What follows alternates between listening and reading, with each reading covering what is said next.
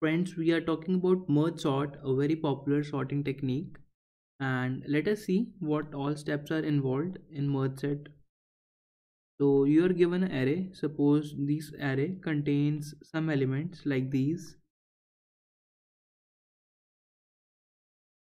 So the first step in the merge sort is that you have to divide your input array into two parts, right? So it is a divide and conquer algorithm. The first step is we divide our array into two parts, and these parts are about the midpoint. So we are going to separate our array of size n into two arrays of the sizes n by 2. So the first array becomes 5 6 1, and the second array becomes 2 4 0. This is when we have divided our array into two parts. Let's say this was the starting point, this was the ending point, and let us say this was the midpoint.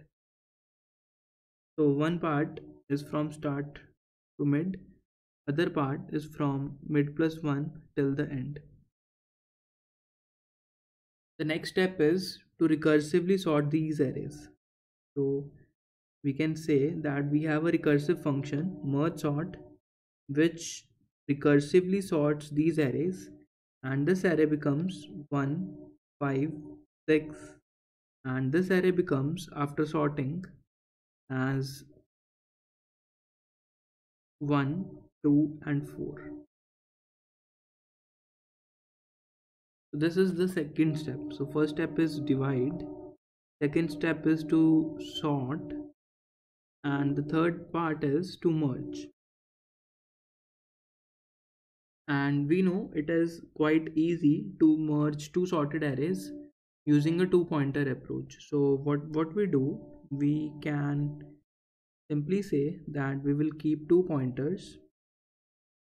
Let us say there is a pointer I which points at this position, and there is a pointer j which points at this position. So we compare which the element is smaller. Sorry, this element is 0. So this element is 0. We say which element is smaller. So we can know that out of 0 and 1, the 0th element is smaller, and I keep a third pointer k here. So whichever is smaller comes to this place. 0 comes to this place. So j moves a step forward. Now we will compare element 1 with element 2. So we know that 1 is smaller, so 1 will come to this place, and our I pointer will move one step forward, so I comes to this place. Now we will compare 5 and 2. I know that 2 is smaller, so 2 comes to this place, and our j pointer moves one step forward. Now out of 5 and 4, I know 4 is smaller, 4 comes to this place, and j moves one step forward.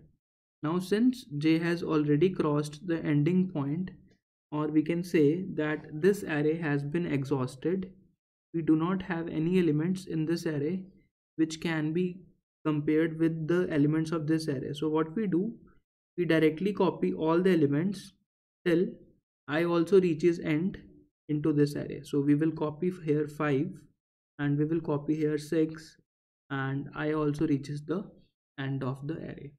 So this is how we finally get a sorted array. So this is the idea of the merge sort. We will first try to write the same thing into the code, then we will do more analysis how recursion is actually working over this array. So let us get started with the coding part first. So in the merge sort, since it is a recursive function, we are going to have a base case. So the smallest array that we can sort comprises of one element. Let's say I'm getting the starting point of the array, and I also get the ending point of the element. So if there is 1 or 0 elements, then we do not need to sort them. So I can say if start is greater or equal to end, then you can simply return, because you do not need to sort an array containing a single or a no element. Otherwise, you have to follow 3 steps. The first step is to divide. To divide, we need to have a midpoint. Midpoint is nothing but start plus end upon. This gives you the midpoint. Then you have to recursively sort the two arrays, and the first array starts from S and goes till mid, and second array starts from mid plus 1 and goes till end. So you can call merge sort over the two parts.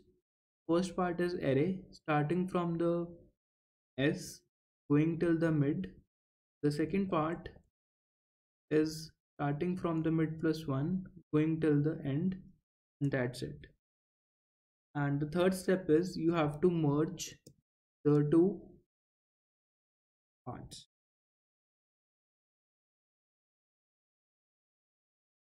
So let us write the merge function.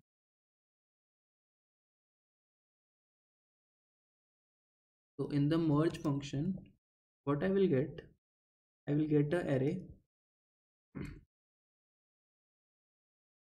I will get the starting point and I will get the ending point as well. Midpoint can be computed again. So let us first compute the midpoint. Midpoint is nothing but start plus end upon 2. And we need to keep 3 pointers. So I is at start, j is at mid plus 1, and k is also at start. This is what we need to do. And I take a temporary array which I use to store the combined result after merging. So what I have done is I have taken 3 pointers.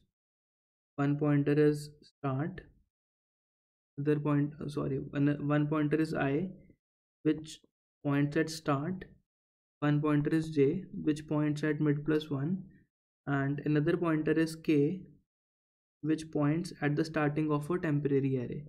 This is the temporary array, and finally after merging the result in a temporary array, I'm going to copy back this array into the original array. So we are going to make original array A equal to the temporary array, because this is A, this is also A, and this is temporary array. When the final result is known, we are going to copy the result back to our original array so that the actual array is sorted in place.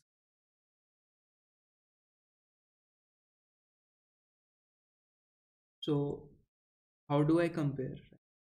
So I check while I is less than equal to mid and j is less than equal to end, I can compare the two elements. So if a of I is smaller than a of j, then I can say temporary of k will contain array of I. Otherwise, I can say temporary of k will contain array of j, because that element is smaller. And I also need to increment these pointers. So k plus plus, I plus plus, j plus plus, and again k plus. And this will continue when both of the smaller arrays have some elements. So let us once dry run again. So suppose if the elements are 1, 4, 5, 8, and here suppose the elements are 2, 7, and 10. So what I need to do, this is array A, this is also array A. So in the temporary array, I need to compare which element is smaller. Is AI smaller or is AJ smaller? And if AJ is smaller, I'm going to write temp of k plus plus. This is k. So here I'm going to keep the smaller of the two elements 2, and I'm going to do k plus plus. So k comes to this place and j comes to this place. And suppose the array is exhausted. So suppose that this array is exhausted. So I will write while j does not reach the end until all the elements are not copied, we will copy all the elements as it is. Or maybe this array has some pending elements like 18, 20. I will copy all these elements until all the elements of the array are not exhausted. So I can say while I is less than equal to mid, you can directly copy array I. Or it is quite possible that j is not reaching the end, then while j is less than equal to end, I will copy all the elements. This is equal to array of j plus. And finally, we need to copy all elements to original array. So I can say for int I equal to start, I less than equal to end I plus plus, and original array a of I will be equal to temp of I. So we are copying all the elements back to the original array. And here we go with the merge function. Let's say merge array a from start to.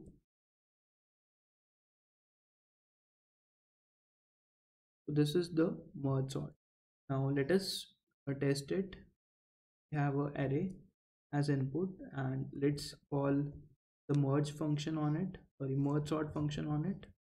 We give the array starting point is 0, ending point is n minus 1, and let us try to print all the elements.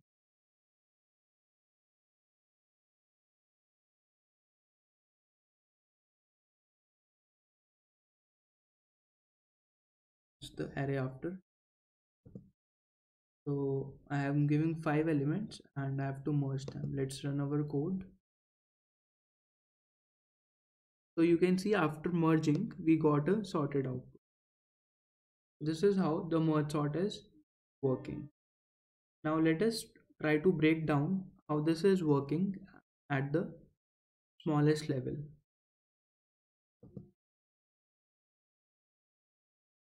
So let me draw the diagram again. So I have a array like this. The elements which I had taken are 5, 6, 1, 2, 4 and 0. So the first step is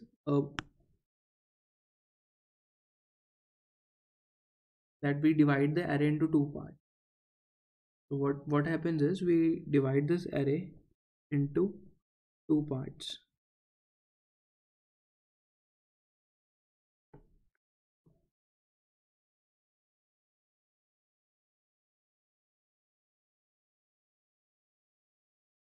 So the first part contains 5, 6, 1 and the second part contains 2, 4, 0.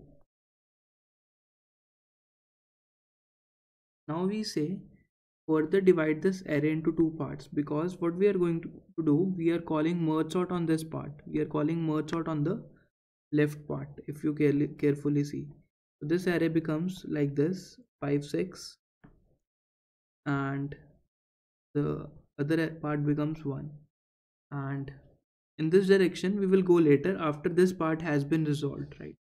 After calling merge sort on this part, this array should become 1, 5, 6. So now what happens is we call merge sort on this part, so it becomes 5 and it becomes 6. So for this smallest array, this is the left part, this is the right part. So basically we have called merge sort on these two.